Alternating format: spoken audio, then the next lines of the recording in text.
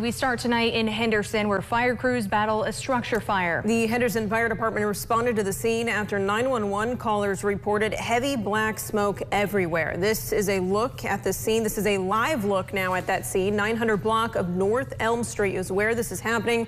As you see, crews were working to get the fire out as flames began to shoot from the roof of the building, and you can see flames still coming out of that building. EMA officials say they believe no one is home at the time of this fire. We will bring you more information both on air and online. And of course, that smoke was billowing so high we could even see it on our Ellis Park tower camera, but that is still very much an active scene. So be sure to avoid that area if you can. And of course, we'll bring you more information when we have it.